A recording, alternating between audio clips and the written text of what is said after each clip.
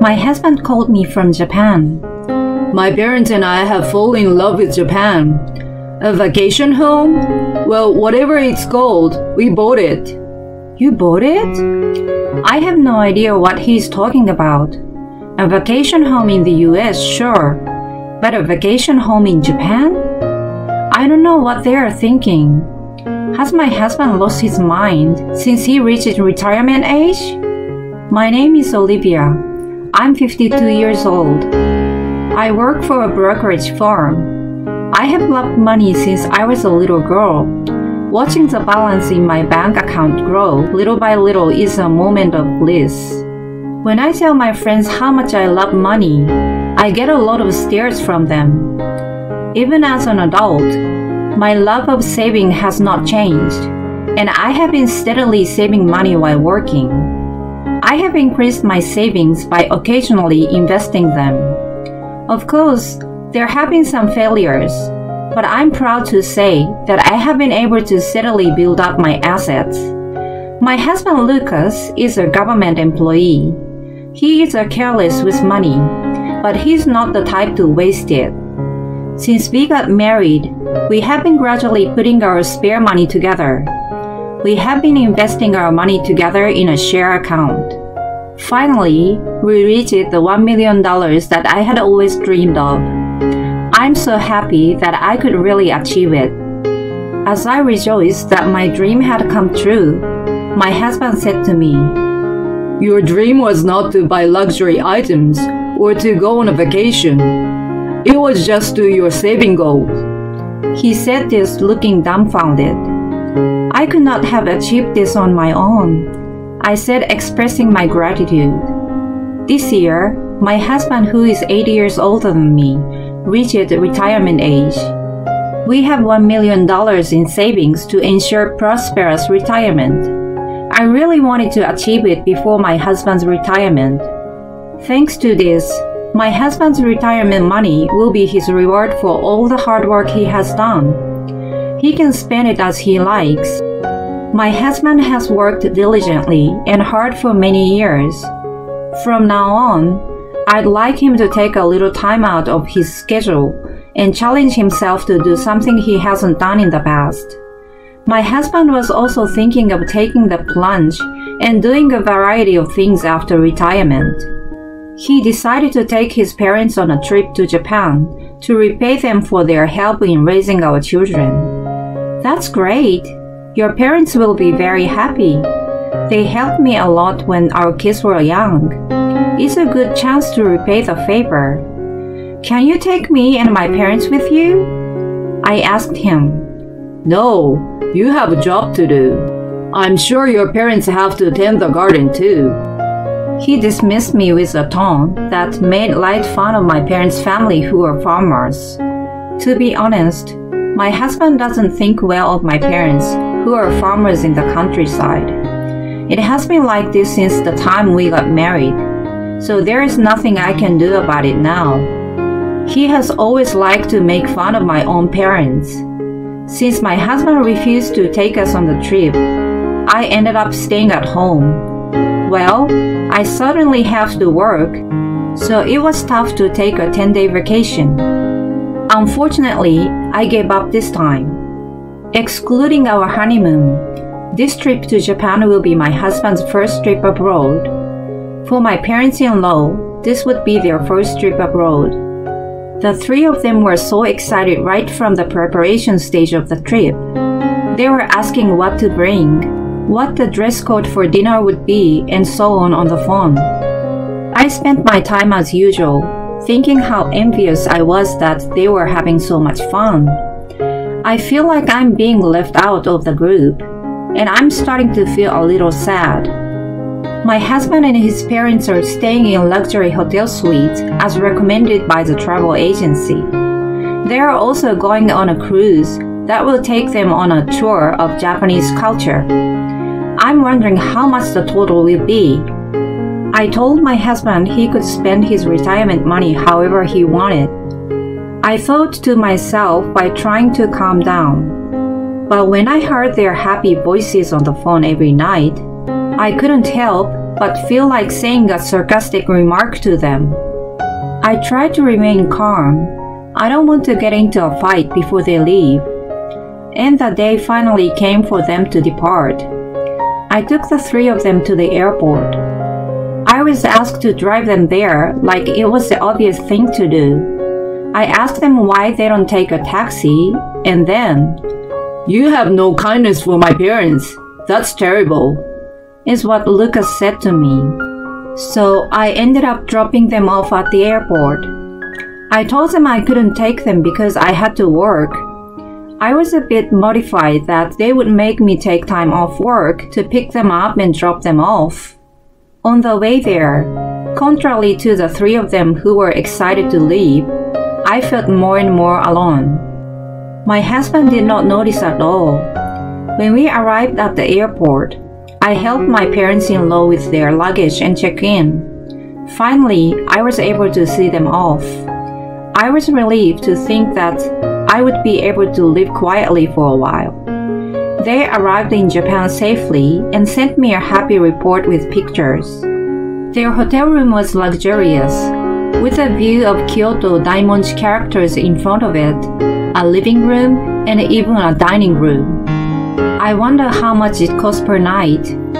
As I was reading the report with some anger, they asked me, "Did you see the pictures?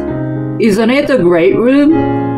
My husband called me up with pride, so I said, "How much money are you going to spend? Are you getting carried away?" My husband was instantly in a bad mood. "It's my money. I can do what I want. I'm having fun, and you are interrupting it by talking nonsense. Read the atmosphere." He hung up the phone, and I never heard from him again. 10 days later, my husband and in-laws returned home after the trip as planned. I picked them up at the airport.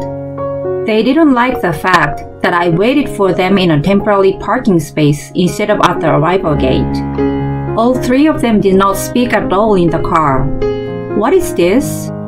I had to adjust my work schedule to come and pick them up. But this attitude, it makes me angry. I'm not their chauffeur. I drove on, frustrated. When I got home, my husband's complaints started again. "What the hell do you think you're doing? You lowered my spirits during the trip by saying stupid things. You didn't even pick us up properly.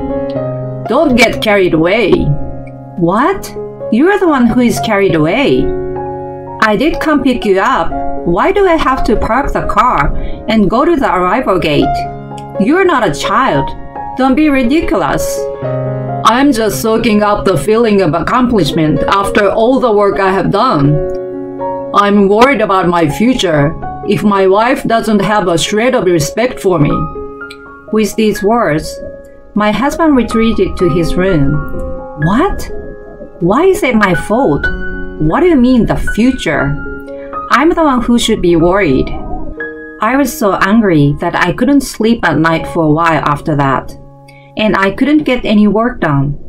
So, after 2 weeks of not talking to my husband, he said, "I'm going to Japan tomorrow, so please take me to the airport in the morning."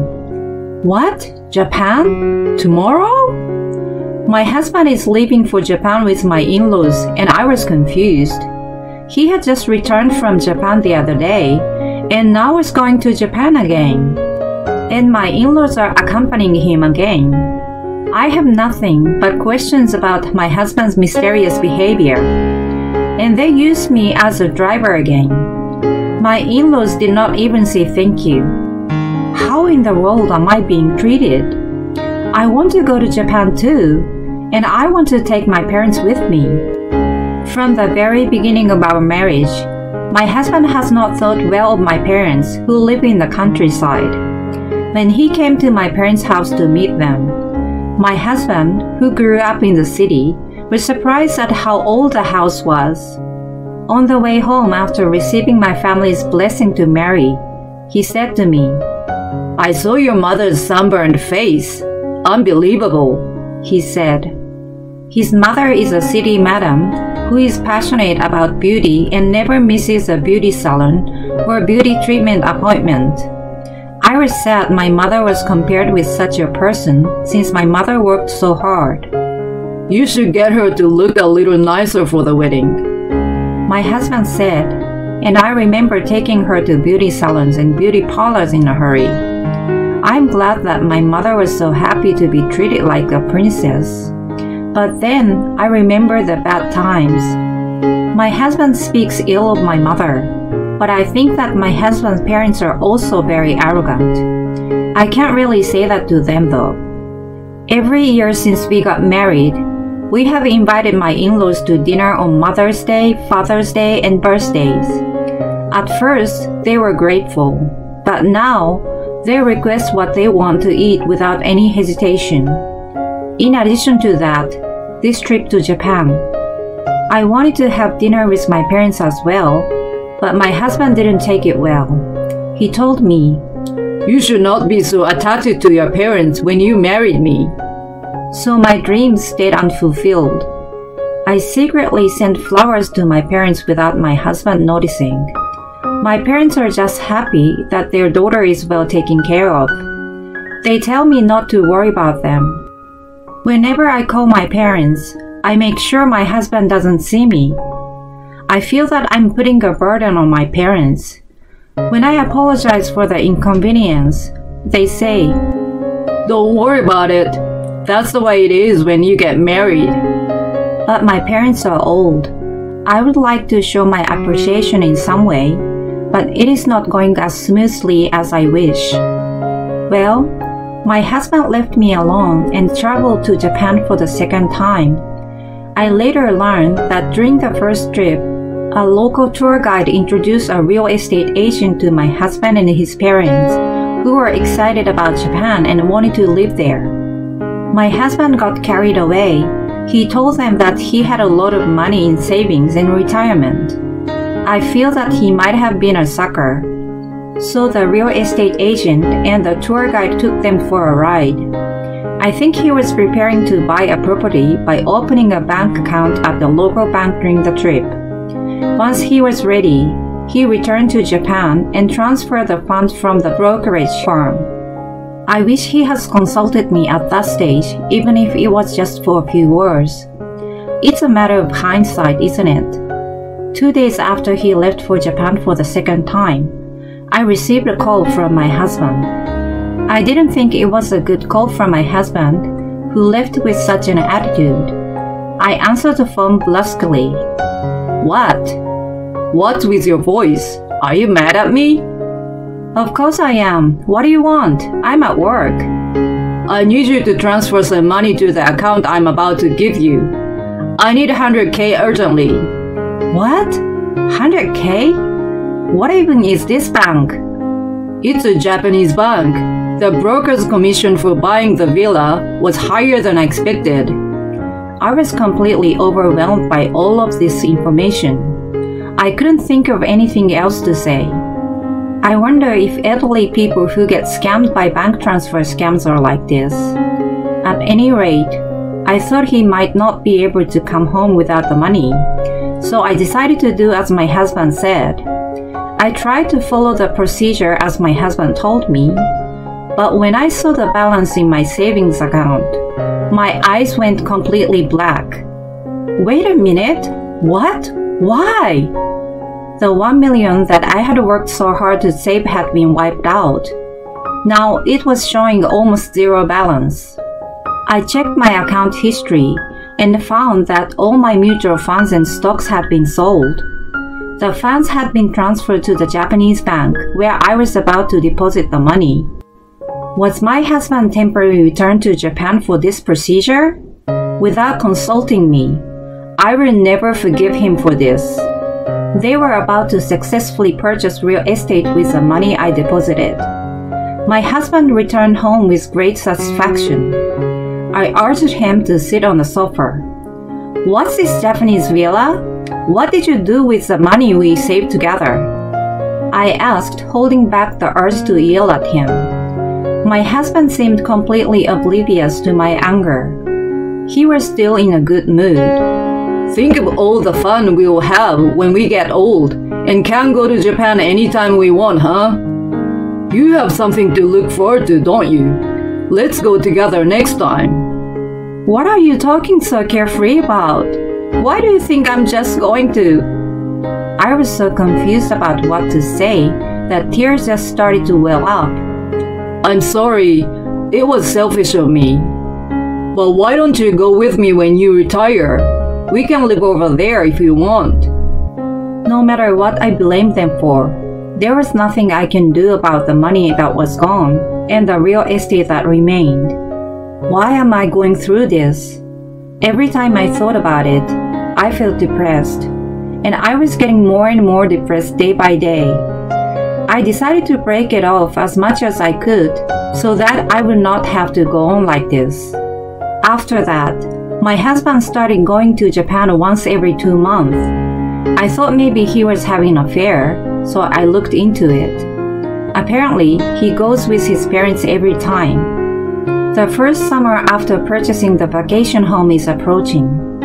I want to take my parents to Japan for a long vacation. We want to go see the villa. I asked him. What? You want to go? With your parents? Japan doesn't suit country people. Me and my parents are going on a long vacation, so we don't have a room in the first place. Since you spent my money, I have the right to use the villa, don't I? What do you mean, my money? Your parents are stranger to my family by blood. That's why I won't let you take them there, and why I won't let you use it. By blood? What are you talking about? Well, I'm not connected to your parents by blood either. Does that mean I can't go? I guess that's what it means. I see, so that's how you thought of it. So my parents and I are strangers to you. That's an obvious fact. How could he say such a terrible thing with a goofy smile on his face? My body was shaking with anger. I don't care what happens to you. What? Try to do whatever you want. I don't care. You said it. I will do it. Just watch me. I immediately applied for a paid leave of absence while my husband was in Japan. I sold my and my husband's cars, packed up our belongings, and left home.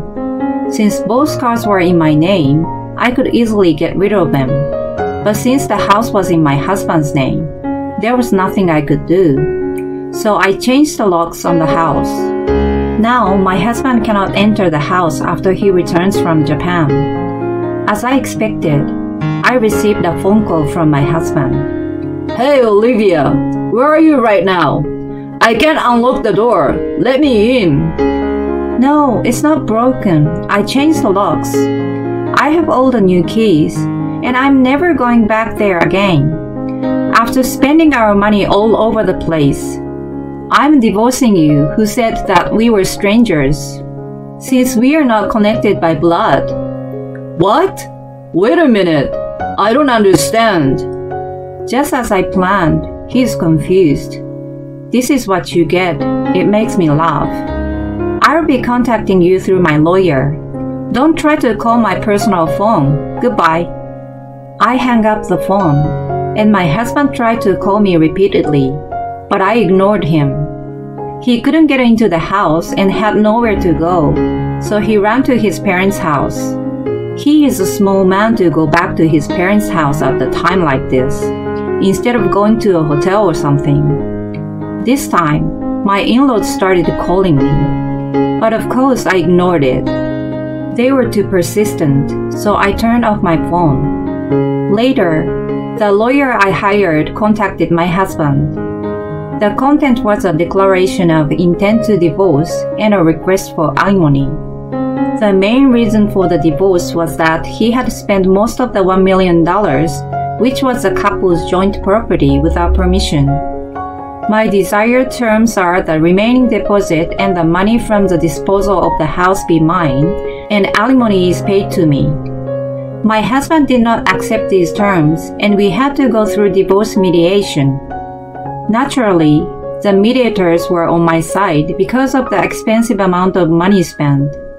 As a result of the mediation, my husband accepted the divorce and alimony payment.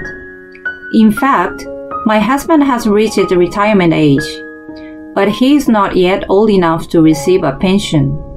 He did not even apply for an advance. He was caught off guard because I was still working while his own income had ceased to come in. Did he let his guard down?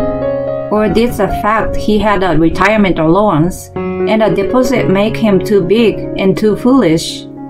He had planned to take it easy until the year he received his pension. This was after he had turned down all offers of new employment from his workplace. He lost his savings, his house, and my husband's own possessions were zero. With no job and no income, my husband had to pay alimony to me. My husband seems to have become mentally unstable. He is treated as a burden by his parents, even though they readily accepted his hospitality when he took them out for meals or to Japan. I think it is terrible that they treat him like a burden. But I guess it is like childlike parent. The problem is the Japanese villa though. According to the lawyer, there are quite a few monthly maintenance fees. It has a large floor plan and a shared pool. They need almost $50,000 a month in maintenance fees. Nowadays, the villa is a vacation home that we cannot afford to go. To pay for the upkeep, my 60-year-old husband works day and night at a factory job. Even if he wanted to give up the villa, it would cost a lot of money to go there and to set up an intermediary. It costs a lot of money, so there seems to be no way to get out of it. The debt seems to be mounting little by little. They are getting to the point where they are going to have to let go of the in-laws' house soon. They deserve it, don't they? As for me, most of the money I've saved so far was spent, but to tell the truth, when I had reached my goal of $1 million, I lost sight of some of my goals. I am 8 years younger than my husband and still have a job. Since I divorced my husband and now live alone, my living expenses are much lower and I have more money to invest.